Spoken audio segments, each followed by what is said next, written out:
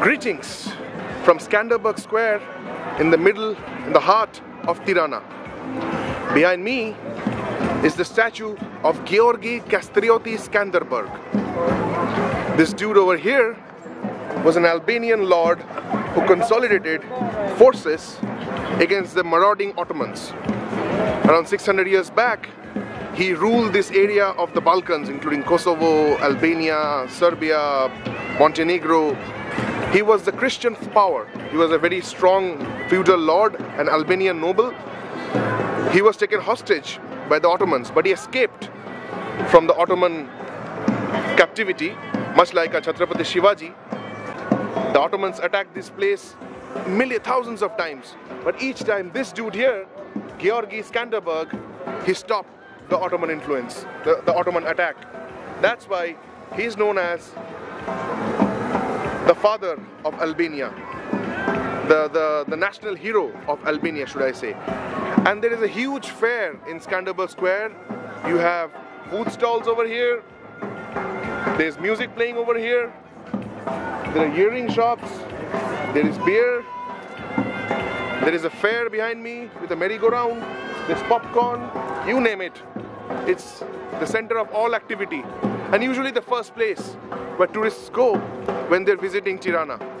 Scale residential buildings behind me which are being constructed, but this is a paradox because more than 50% of the average Albanian can't afford a flat here. This is what happens when oligarchs take over.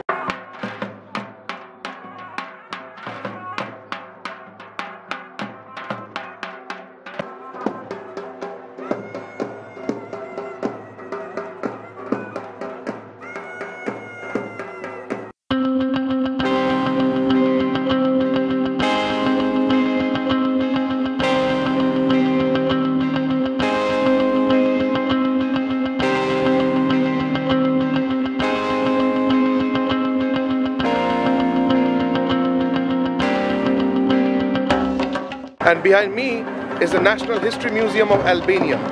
You have got these socialist murals urging of the workers of the world to unite, socialist realism. That's the Bank of Albania, like the Reserve Bank of Albania. Albania is called Shqiptar in Albanian language, just like we have called India Bharat. That's why that bank is called Banka I Shqipërisë. These monstrosities are everywhere. The construction boom, the Western investments have given rise to these ugly skyscrapers all around Skanderberg Square. Over there is the opera. That's the opera over there.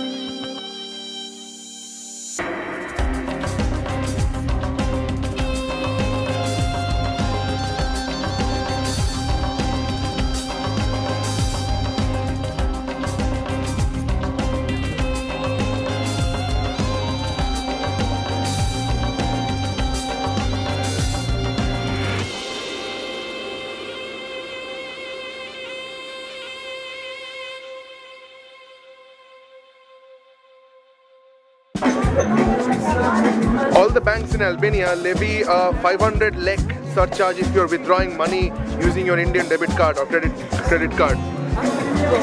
Be it OTP Banka, be it Banka Intesa, every bank has this surcharge except this one, Credins Bank. If you have a foreign debit card or ATM card, look for Credins Bank ATMs. They don't charge the 500 lek extra penalty, which is a good thing, which my friend Traveling Frills told me. Thank you, Tanmay, for this bit of information. $1 is around 106 Albanian leks, or 1 rupee is 1.39 Albanian leks. I was carrying a lot of US dollars. I decided to get them exchanged at this exchange over here at the Skanderberg Square. When you are selling, they'll give you 104.3. When you are buying dollars from them using leg, they'll give you a rate of 105. So it's best to convert your currency to leg because Albania is a strictly cash-based economy. Like Serbia, where there were cards everywhere, they actually don't like to take cards. They prefer that कि आप cash में pay करो. So best है कि if you have euros they take it, but I had US dollars, so I had to quickly convert to local currency, Albanian lek. But if you're carrying euros, you can. But obviously, it's best to have the local currency to give at random places, like this kiosks and fairs and small shops.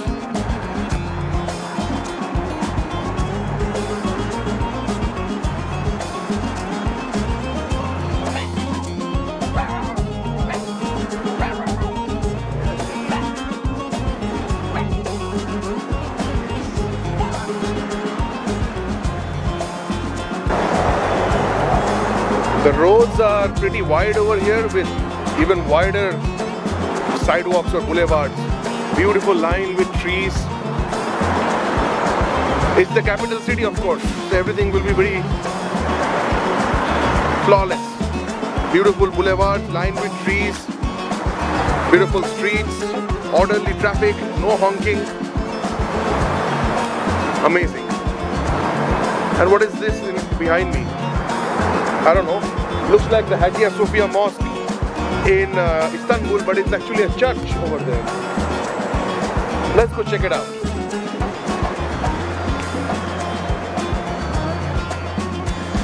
Excuse me, what is this?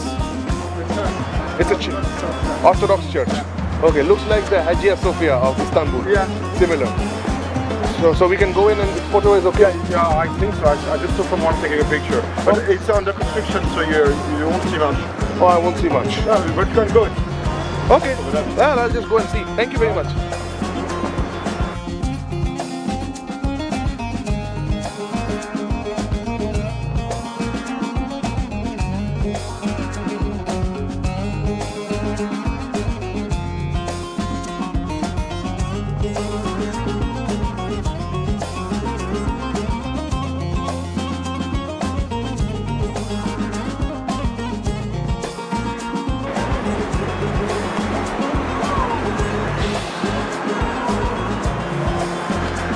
What a beautiful church, similar to the Sava Cathedral in Belgrade and somewhat similar to the Hagia Sophia.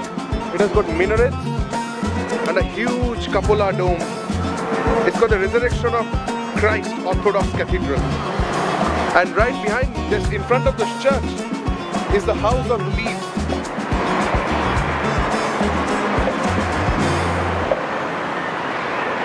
Or the Shqipja Migwete in Albanian if you're interested.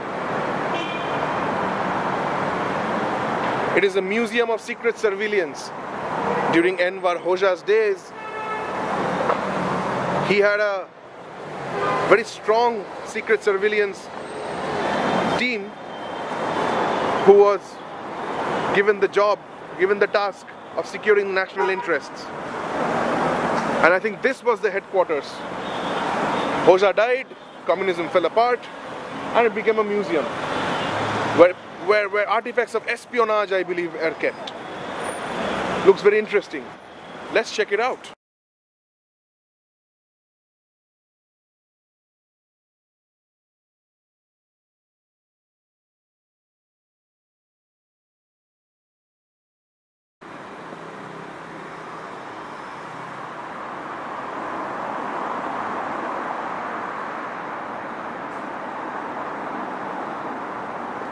Of the museum, photography obviously was not allowed there, but it was so chilling. The surveillance equipments, the communist, the ideals of Enver Hoxha, the dictatorship regime and his totalitarian regime with which he ruled Albania. It was something chilling. This house was actually a hospital, children's hospital, which became a place for interrogation. And the artifacts are like, oh, every room is bugged, every item is bugged, I mean, there are interrogation equipments, there are surveillance equipment, secret cameras, oh God. it's very Orwellian, it's very 1984-ish. And right now, I'm going into a bunker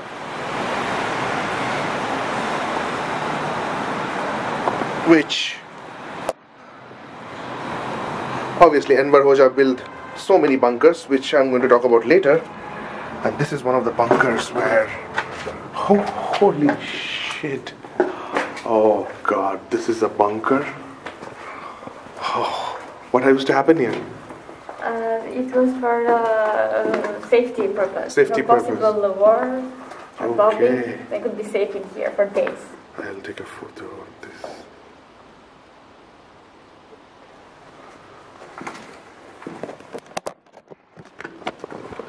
I wanted to show you the bunk arts, but before that, I've seen. See, bunk art is a museum, but this is actually a real bunker. Hoxha built so many bunkers during his time, around 173 of it. Interesting.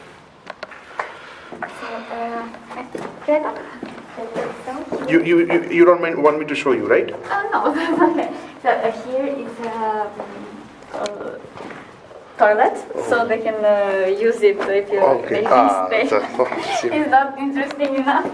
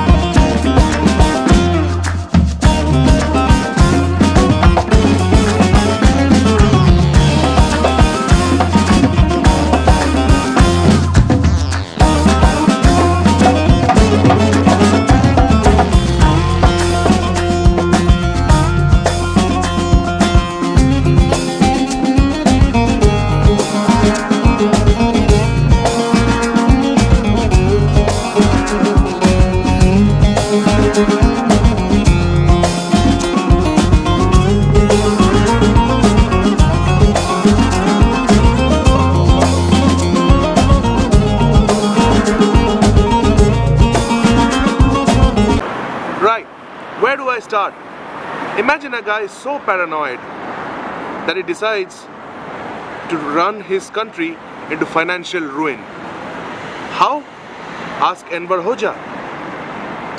In the 1950s, Enver Hoxha or Enver Hoxha, the totalitarian dictator of Albania, removed fascist Italy after World War II and took over and became the president or the supreme leader of the modern Albanian state. And under him, Albania became a more Stalinist state than Stalin himself. He was a paranoid person, Enver Hoxha. He feared that the world will attack Albania. Albania was this jewel waiting to be snatched by the world, by Joseph Stalin in north, from USSR, from Tito in Yugoslavia, to communist Greece down in the south, and the Americans. Everyone he feared was trying to attack, destroy and pulverize Albania. So that's why he built these bunkers. Not one, not two, not in hundreds, not in few thousands, but almost 200,000 of such bunkers. But those attacks never came. I mean, what did Albania have? And why would the world powers attack Albania? But not according to Hoxha. He built these bunkers from the state treasury, using the state treasury money. Instead of uplifting the life of the local Albanians who were dying in poverty, he built these concrete and steel structures all across the country. You can find them in random places like this one here. It's in the middle of the park. They're there in people's gardens, middle of the street, middle of the park, in beaches. From the entire north to south, they're full of bunkers. Except the Great War never came.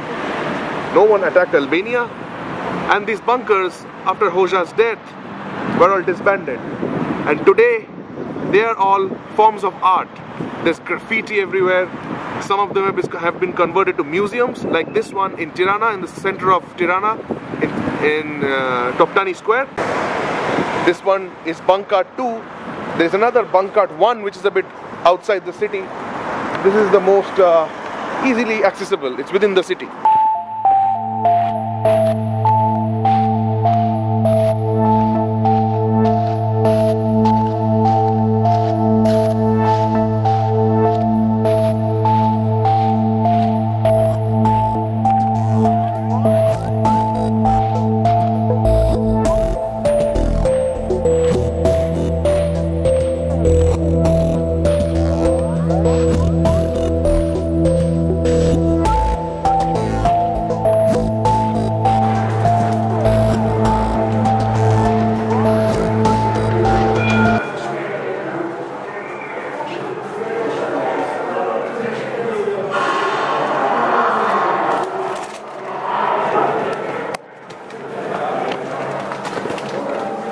Literally inside this Cold War era bunker, and over here is just the history which is everywhere. Oh god, this is just something out of a Hitman video game.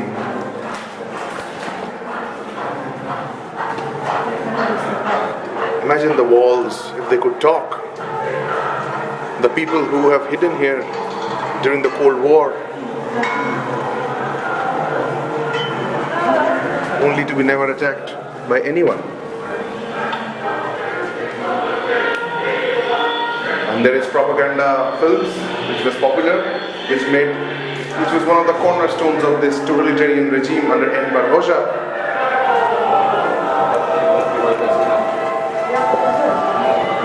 And this is just a museum. There are literally bunkers at every odd place around Albania. You can find them in people's gardens, in the highway, on the beach.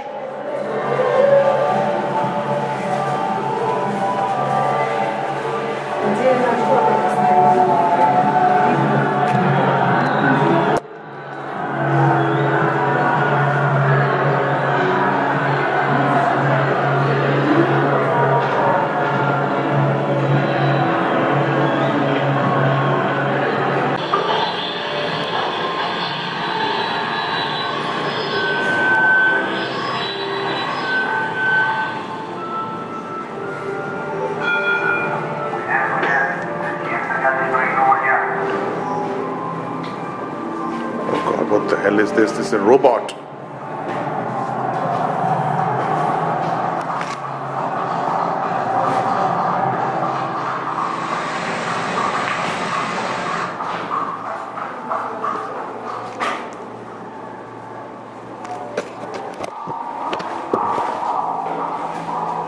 Philosophical words.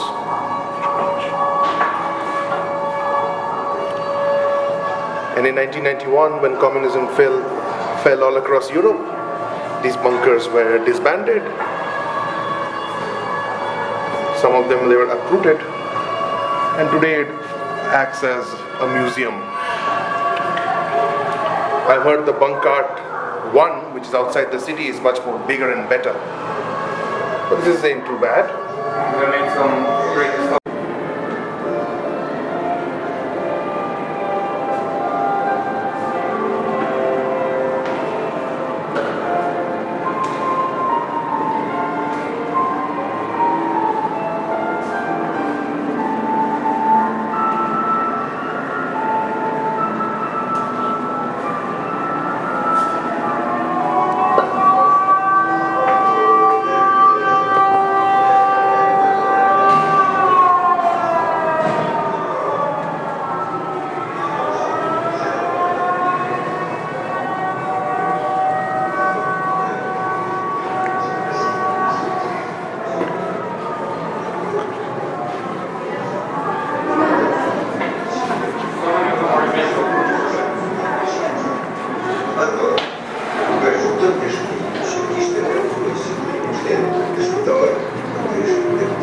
What's there?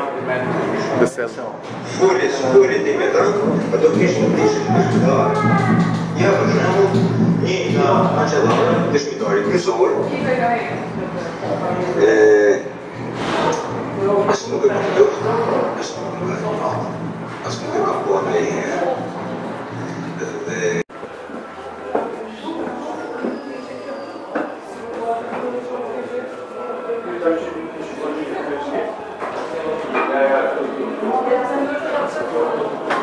이거 뭐 교식이에요. 잡아서? 이제 주홍이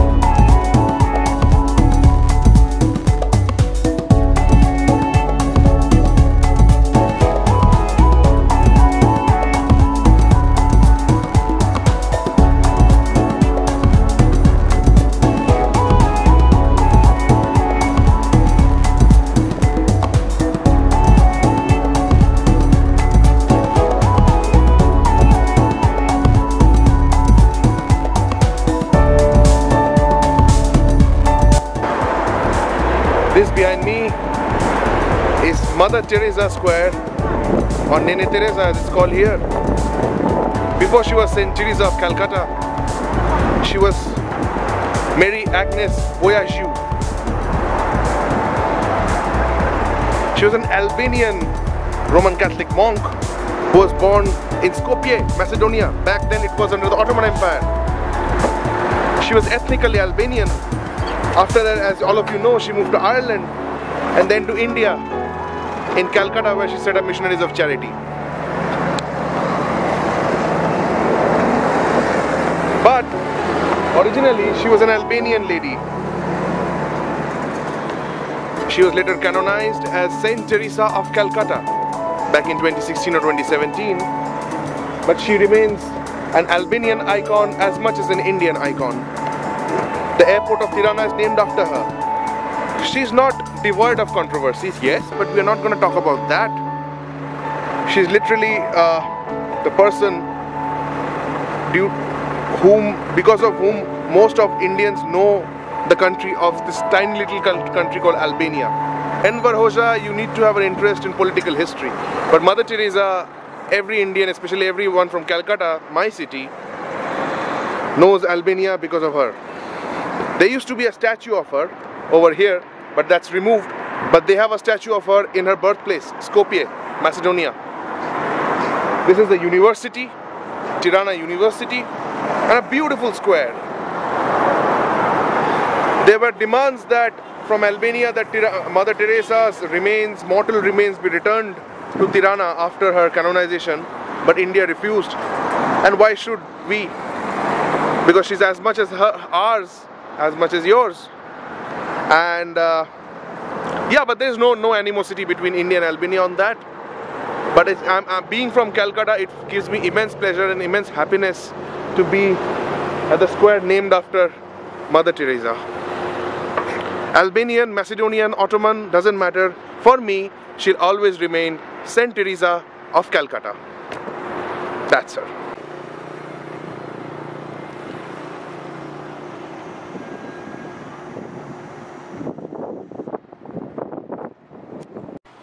Back after a long walk from Teresa Square, one thing I noticed here is that Google Maps don't show you the bus routes. I mean, there are buses, but I don't know where they go. Like in Serbia, it was properly shown. Bus number 27 goes here, bus number 30 goes here. But here, there's no such assistance from Google Maps. You can take taxi. There are a number of taxis. There's Hey Taxi, Mer Taxi, Go Taxi. They have a number. Generally, the norm here is you call them, an operator answers, and they send you the taxi to your place. But taxis are shit expensive, so it's better to take a hotel at the very center where I'm staying. I'm staying around one kilometer from Skanderberg Square, and the main attractions are within 2 to 3 kilometer distance, like in Novi Sad. So best यही है, center में hotel लो, पैदल घूम के देखो, पैदल चलो मस्त मजा आएगा. जब टैक्सी बस इसके चक्कर में मत पड़ो. Anyway, that was today's rant and today's sightseeing. कल देखता हूँ, शायद दुरेस जाऊंगा, आपको दिखाऊंगा. बस देखते रहो, शेयर करते रहो, जर्नी का पार्ट बनो. मिलते हैं कल.